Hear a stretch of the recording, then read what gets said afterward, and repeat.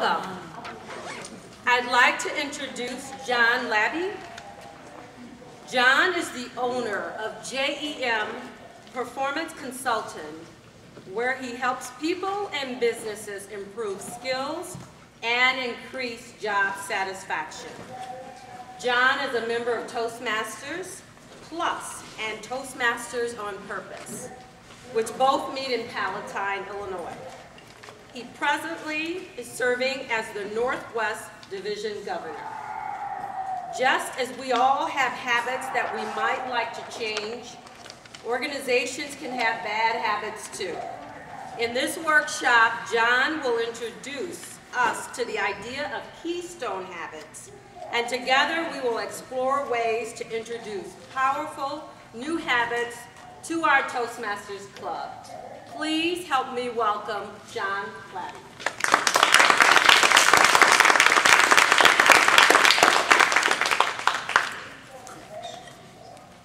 How are we doing on handouts? I have a handout for everybody, and I want to make sure that everybody has one because there are some notes to be taken. Could I get an assistant to jump up and help me here really quickly? Thank you very much.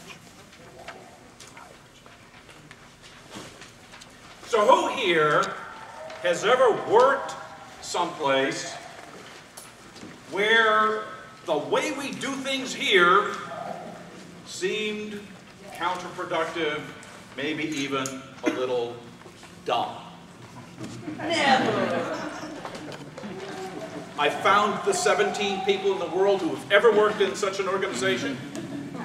Is that it? My guess is most of us have. As you heard in the introduction, people have habits. Some are good habits. That habit that gets you up in the morning and puts a good breakfast into you before you start your work day. The habit to brush your teeth regularly, all of those things. Those are good habits. There are some that maybe we'd like to change. The one that keeps you in bed until 9 on a Saturday when you ought to be mowing the lawn, maybe. I don't know. And organizations are the same. Good habits, bad habits. Our purpose is to come to an understanding of a particular type of habit called a Keystone habit. And the way Keystone habits work in organizations. We're all leaders in Toastmasters clubs. Is there anyone here from a perfect club?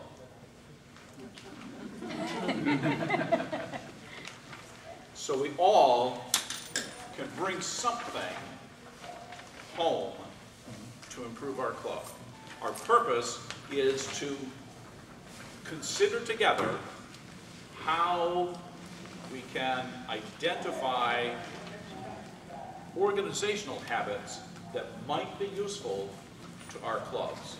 So, to begin, we first need to learn what's a habit.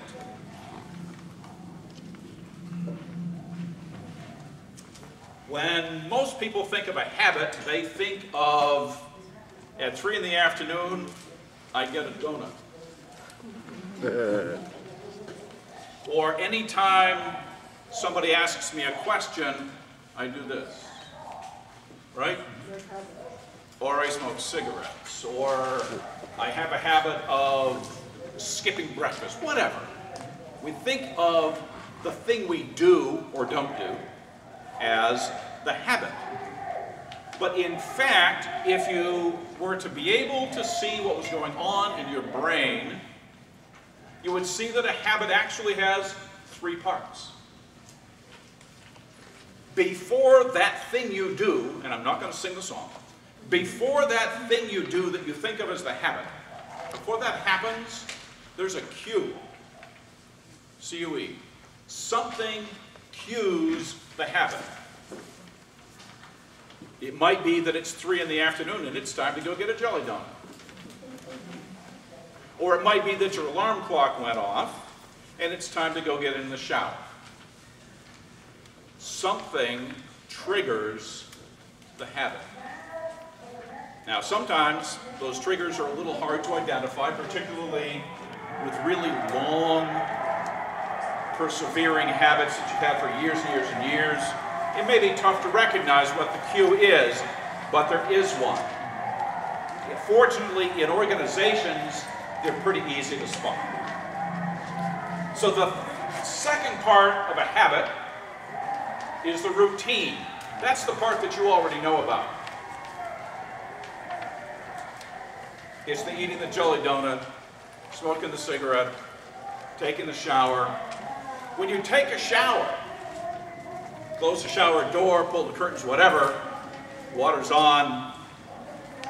If you close your eyes, I bet you can picture your first move. Reach for the soap, reach for the shampoo, whatever it is, right? It's always the same. The habit saves you time, saves you mental energy. So that's not a bad thing. And habits in organizations save us time and energy as well. So we have a cue, and we have the routine, and that's the thing that you do. The reason that habits exist, though, is the third part, and that's the reward.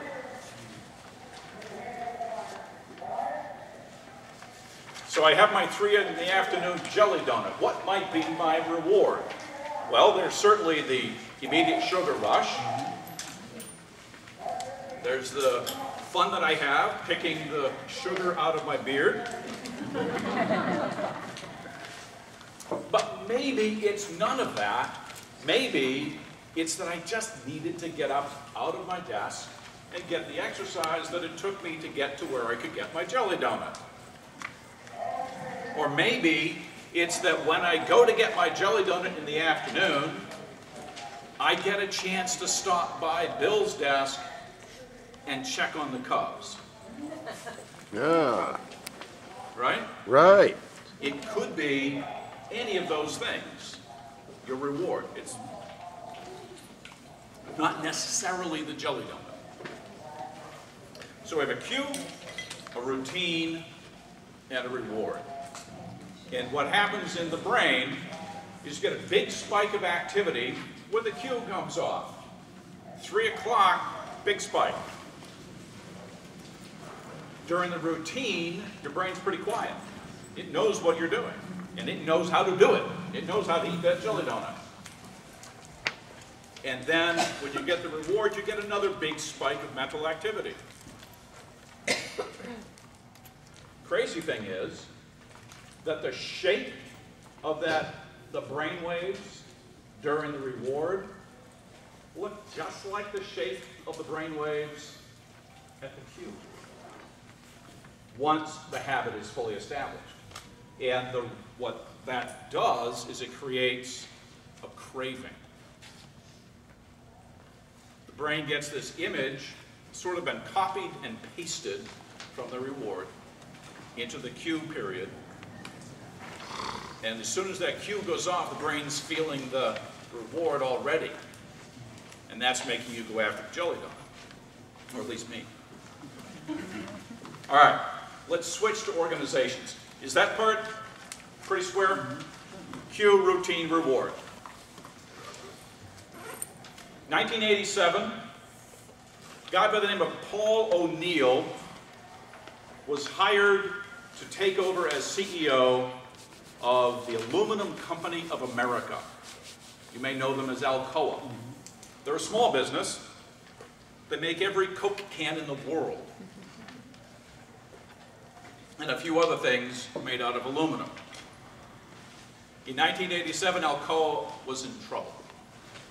So they brought in an outsider, Paul O'Neill, and at the traditional introduction meeting to investors and stock analysts, Paul O'Neill stood up and he didn't say, I'm going to raise profits by 12% in the third quarter. He said, we're going to become the safest company in the world. Alcoa works with molten metal in their factories.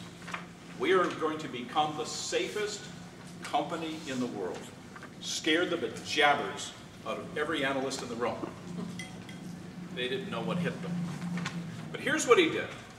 Paul O'Neill knew from his years working in the federal government in positions where he was charged with reducing waste. He knew that organizations develop habits. And he knew that not all of those habits contributed well to profit. He also knew that coming into Alcoa, he needed to introduce something that would begin to change the way things worked at Alcoa. And he decided to set a goal of 0 injuries. Now, here's why. Everybody likes safety. The employees and the labor unions like safety. Management likes safety, or at least like the idea of reduced injuries and lost time, and lost profitability. So folks mostly got behind it. And fairly early on, they got results. O'Neill sees a report that says injuries, time off, lost time due to injuries has been reduced. Immediately, out goes a memo to everybody in the company. Congratulations, we're making progress. We should be proud not because we met goals, but because we're saving lives. People liked hearing that. Now, to fix safety, to improve safety in a manufacturing organization, it'll do a lot of different things. Lots of things have to change in order for safety to change. See where we're going? Lots of different things had to change for safety to change. For example, this was 1987, not a whole lot of internet going on, but they did have computer connectivity between offices. O'Neill set up an email program designed to carry safety reports. Pretty soon people started using that same system to send other information to colleagues in other offices. Brazil says to New York, there's a spot shortage of X raw material over here, you're going to need to order over here. Pretty soon, Alcoa was starting to get the jump on their competition because they were sharing information through the safety email system.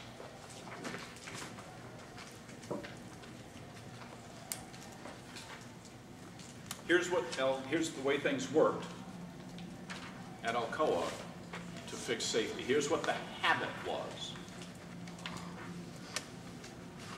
A worker gets injured. That's the cue. The routine worked like this.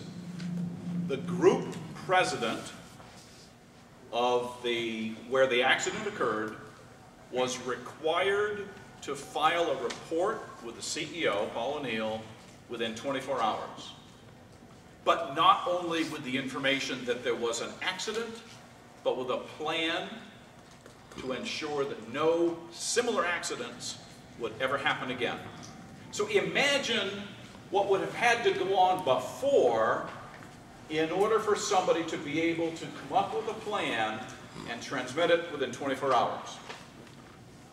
Lots of other meetings, lots of thinking, lots of planning. That one goal, that one little habit, the routine of ensuring that the CEO knew about every injury within 24 hours and that there was a plan in place, meant that all sorts of other routines had to have been put in place as well. So that one habit is the Keystone habit. That habit created a I'll say offered, because I want to let you know that this is where you can fill in the blank. This Keystone habit offered small wins. So not long after the institution of the habit, some of the safety numbers started to improve. And you'd better believe that O'Neill was promoting and advertising and celebrating those small wins. Next,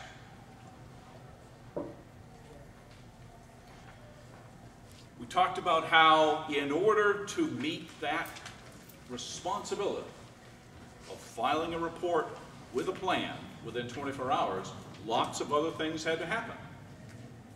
That one Keystone habit allowed, is that the word I used? Helped other habits flourish.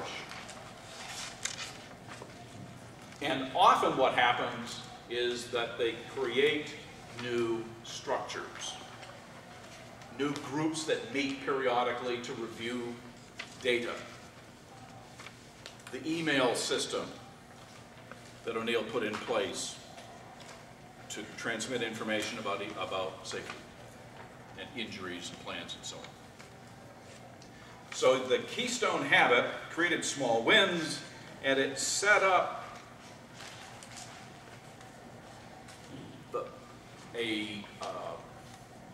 it became sort of like a petri dish for other habits that were also beneficial to the organization.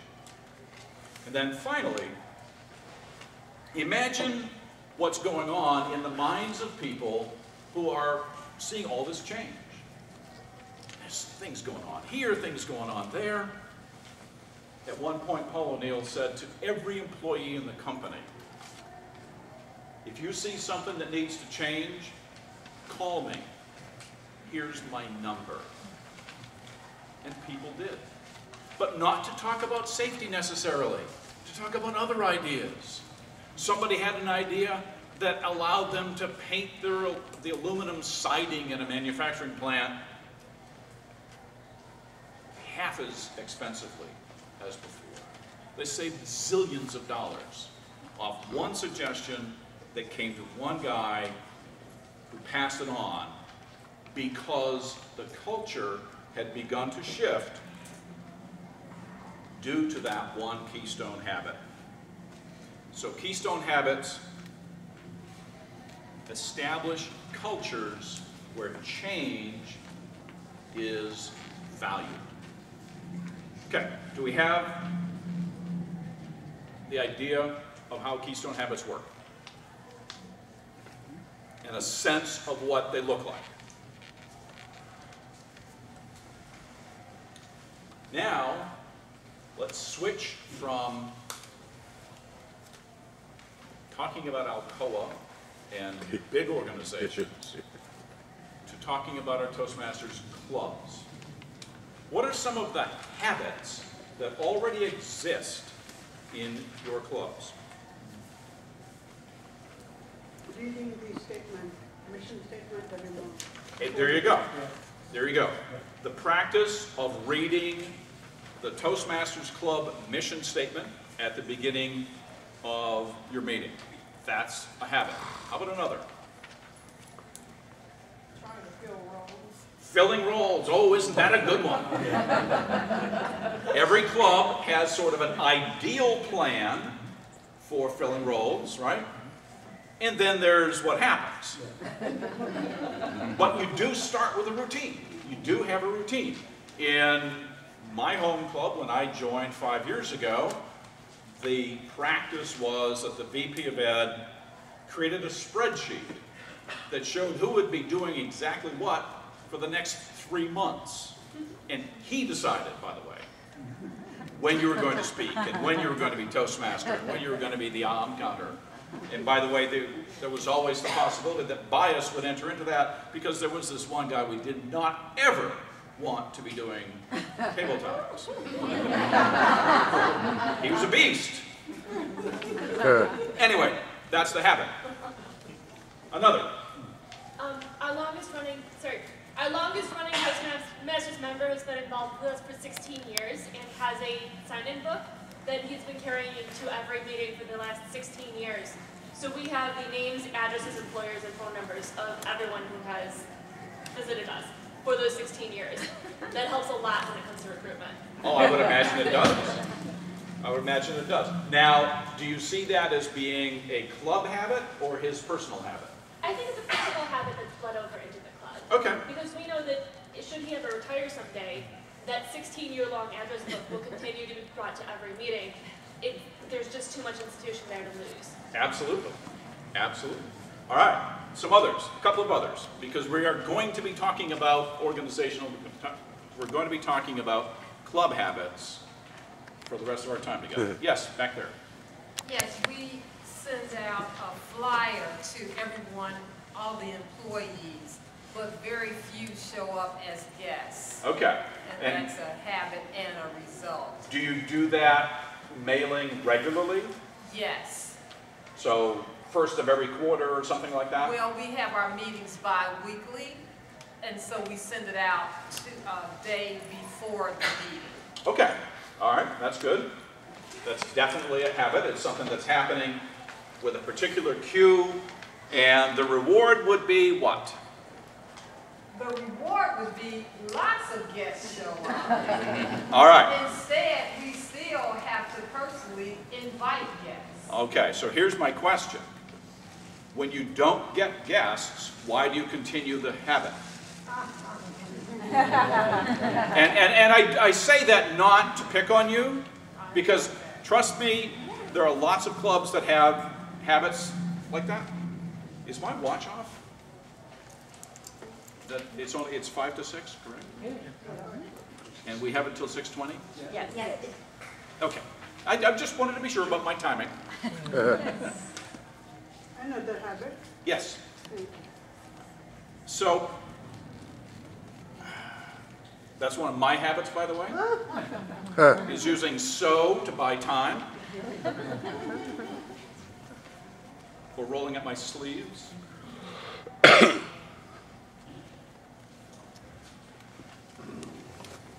Here's the question. If you're doing something as a club on a very routine basis, and the reward you think would be more members or at least more guests, I contend that that's not the actual reward. Because the thing is, the reward happens every time. Otherwise, the habit won't continue. The reward is probably the satisfaction that the VP of PR or whoever does that mailing gets for getting it done. That would be my guess. I'm not sure that we can ever think of getting lots of guests as the habit that drives, or rather as the reward that drives a habit, unless you happen to get guests at practically every meeting. I'm not so sure that happens for everybody. All right.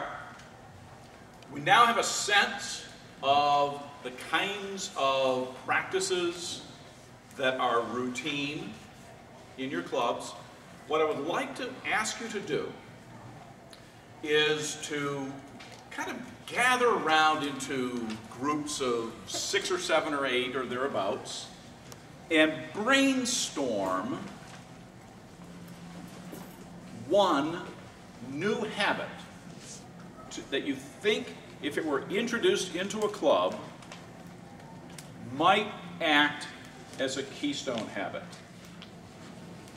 What might you do? And this is something I'm going to suggest, that we're looking for habits that would apply anywhere, not just to a particularly struggling club, pretty much anywhere.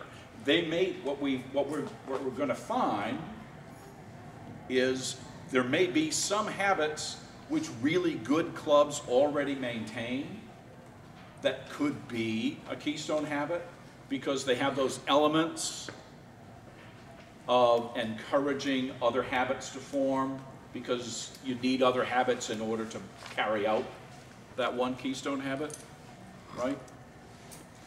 they have the characteristic of producing small wins. So that's what we're looking for. So please, if you would, gather up 5, 6, 7, 8 at a crack, and let's figure in 5 minutes, I would like each group to have one habit to suggest. Just kind of gather around and chat.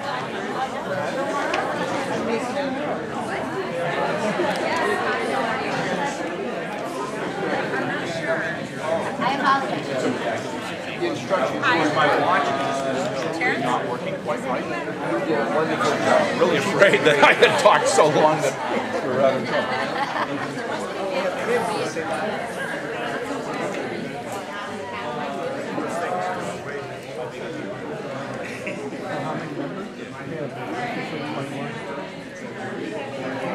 We're in the same group.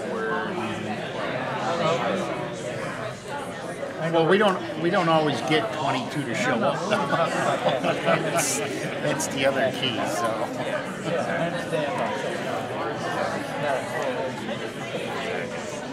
Let me tell you something that I'm introducing to our club that never existed before, perhaps as a habit. You can call it a habit. It's going to come out of a specialty occasion speech that I'm going to give. And it's called the Outstanding Toastmasters of the Year. And because we don't do that. Yeah. And so basically it's like having a criteria. Yeah. And then just every year, the executive committee talks about it and comes up with it. That's up to you. And the reward that is not only enhances the appreciation that individually, which of course does, honoring individuals, but I really think that it has a culture in the club and saying that anybody can become the outstanding toastmaster for that club. So that's something that I'm doing. And when you set the criteria, you can incorporate some of these competencies, habits that drive progress. That is, yeah. Come up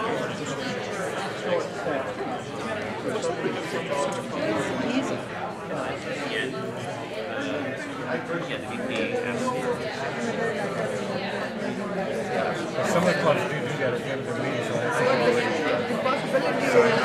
doesn't mean it's going to be automatic. Right, exactly.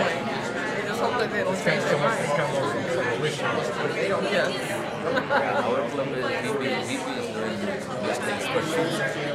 For one year. How does that work? I mean,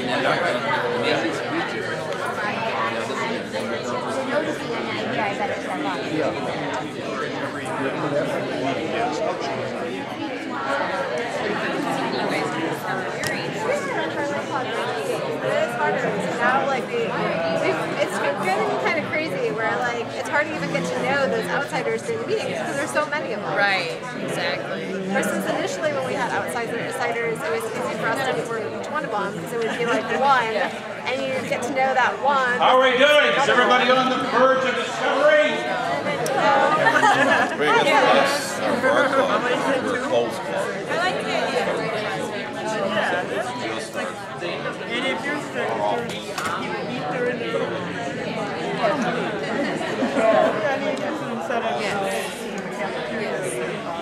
That's a good idea. Maybe you could even make it like a competition. And maybe at this same quarter, the person who invited the most guests over the quarter, he could give them a total whatever. We do it every single way we have a day.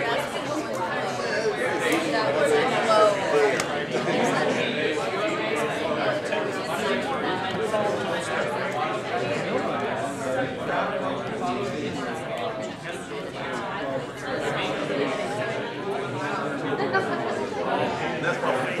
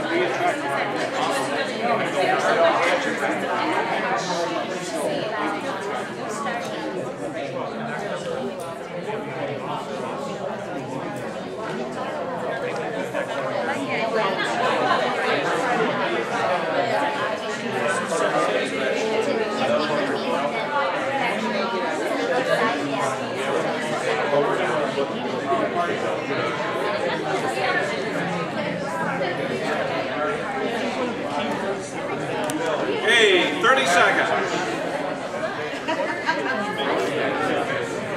Something that's contagious. You've got a lock on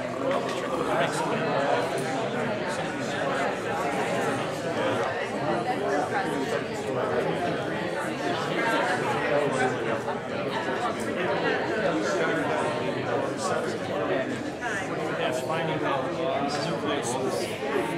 contagious part of All right, if I could get your attention back again.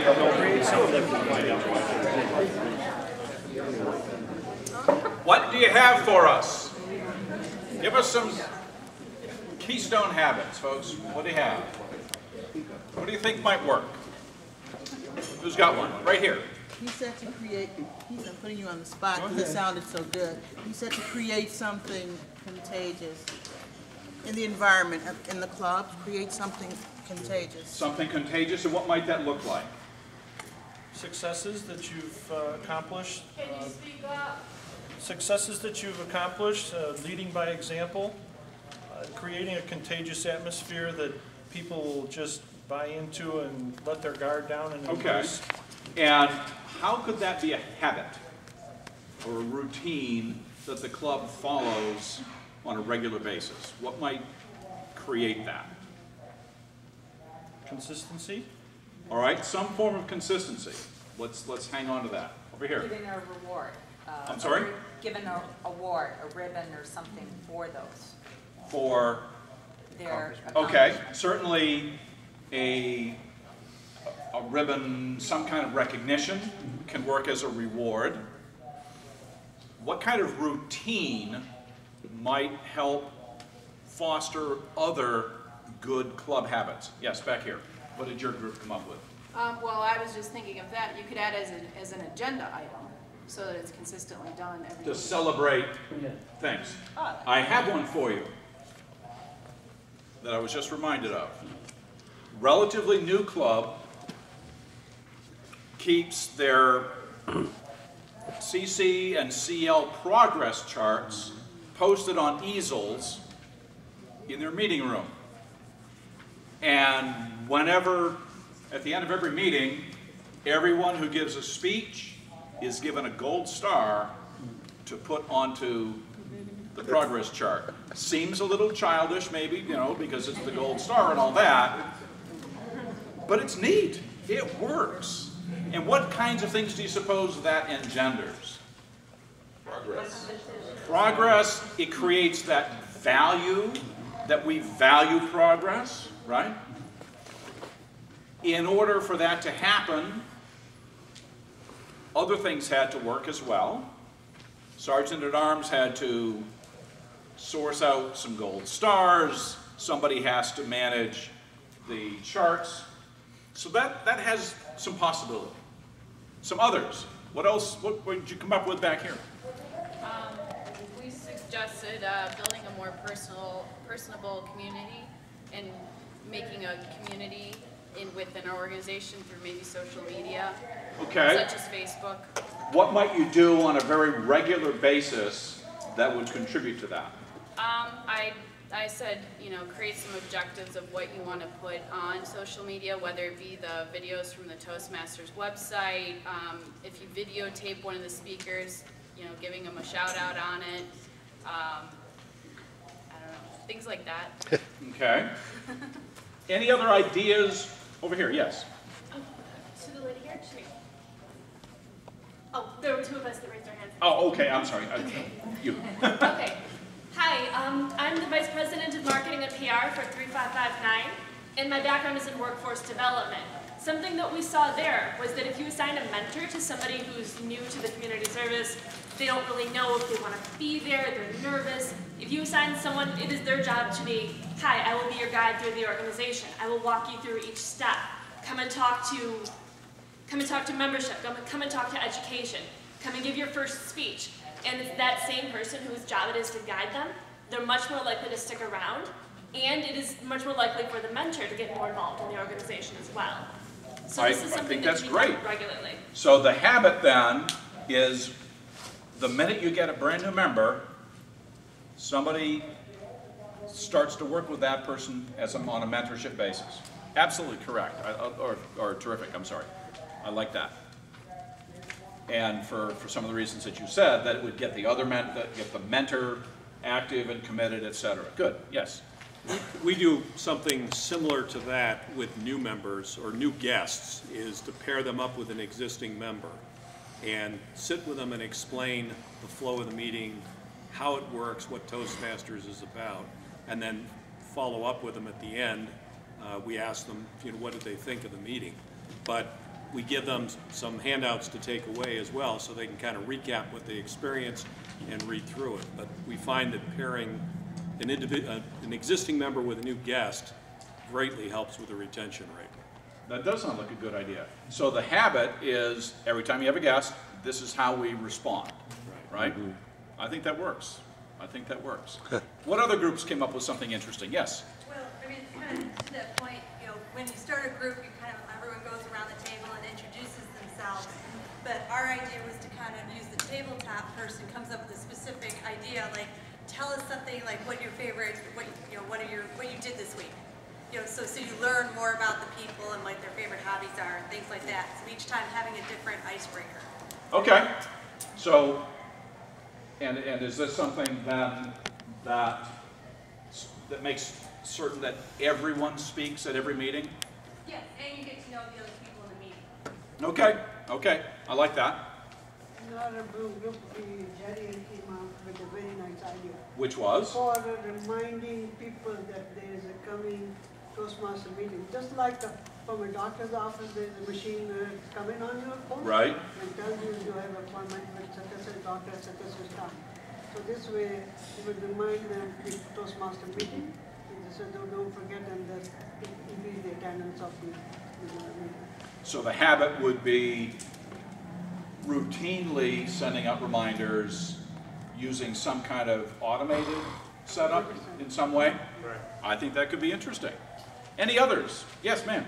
Make a list of the members and their goals, what they want to achieve from Toastmasters, and how they what help they want.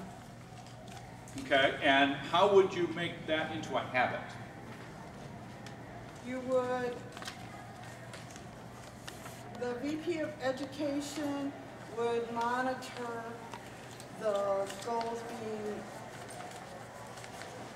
achieved. Okay, so perhaps at the end of each meeting, the VP of Ed does something to track progress against goals, is that it? Or have that chart with the stars. Okay. Any other ideas? Yes, right here. Okay, I didn't bring this up, but this is an idea. We just started this year to have a CL evaluator. And what that is that everybody who's going to be doing a meeting role, there's one person who will do the evaluations of the person doing the meeting roles and so on like this. And what that does, I see, first of all, there's a routine every week it's going to happen, is that that it brings to mind to everybody to bring their CL manual, that you get credit for this, because it's so easy to forget that that even exists. It's just the speeches and you can get credit and how important that is. I think that's terrific. Yeah. For those who didn't quite hear it, let me repeat. Yeah. The idea is that every meeting has several functions, right? Timer, Toastmaster, etc. They add a new function, CL Evaluator. That person is on the agenda for every meeting. I gather this is the person who fills out the CL books for everyone who has a meeting role. And it serves to do two or three things. It reminds people to bring their CL books because they see that function on the agenda and they know that they have to fill that role from time to time. So it creates the habit of people bringing their CL books, and we all know that that's a habit that lots of us could use. And I suspect that it creates a sense in the club that that competent leadership development is really important. I like that. That really has all of the elements of a Keystone habit. I really like that. How are we doing on time? We're about 6 or 7 minutes. All right. Thoughts, comments, tomatoes? I got one. We have a unique function at Fox Valley. We have what we call a Bloviate Award, where we have an experienced Toastmaster who seems to be carrying on, and we're trying to get him to get to the point a little bit. Okay, then. I'll take the point.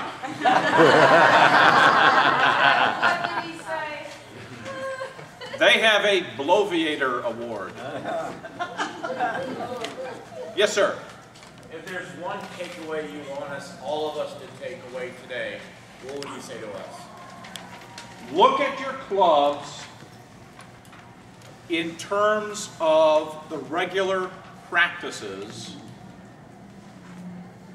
Look at those practices and try to assess if they are helpful or not. It's a little bit like my jelly donut habit. I know it's not helpful. I should fix that. In one of my clubs, we have what I think is a very good habit. We require a very brief introduction of everyone in the room at the start of every meeting. Gets everyone speaking, unwraps the cobwebs, which is necessary because we meet at 7:15 on Monday morning.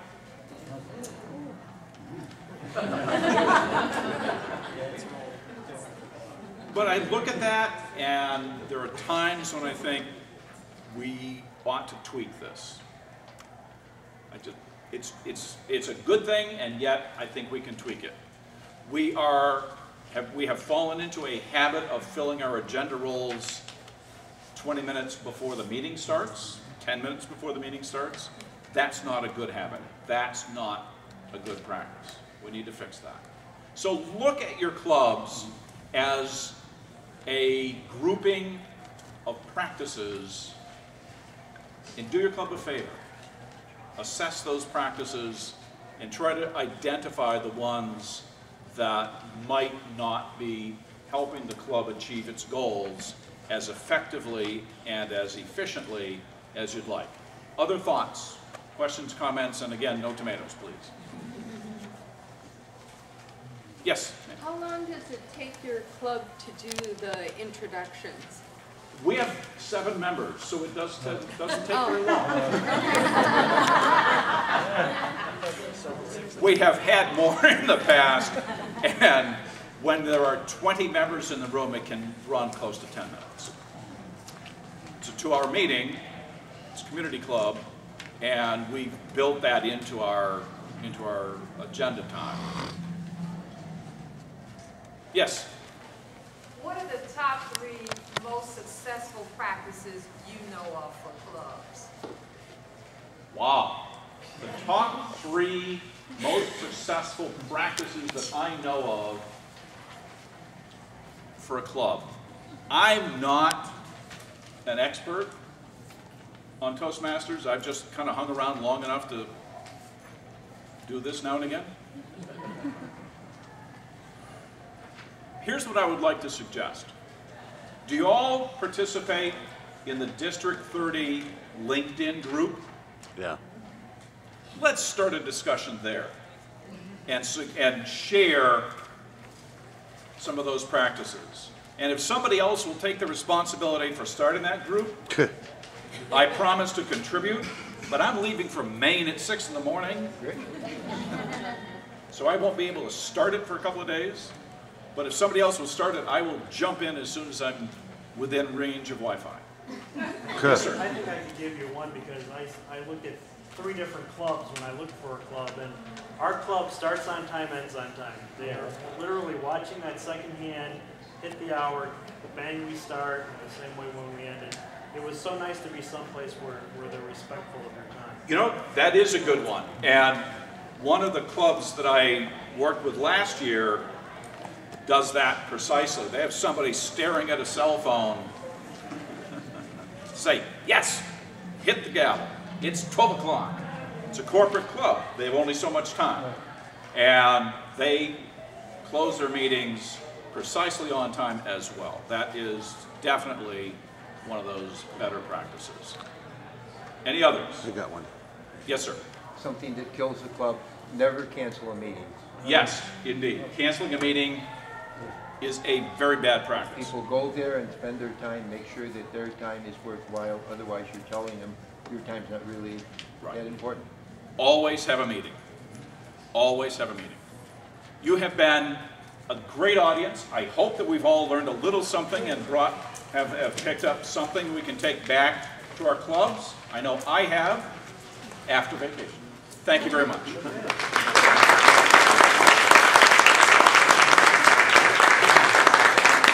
Oh, I'm sorry. I don't often do this. I don't like to upstage people, but I forgot that I wanted to recommend a book. This is the book that I learned virtually all of this from. It's called The Power of Habit, and the author's name is Duhigg. D-U-H-I-G-G. Duhigg. It's one of the more unusual names on Amazon. It's a fabulous book. Did you say The Power of Habit? The Power of Habit. The book is in 3 sections: individual habits, corporate habits, social habits, community and social habits. All right. Everyone, on behalf of District 30, we're delighted that you came out on this hot Chicago evening to spend some cool time with us here. Please help me thank John Labbe for the Keystone Habit.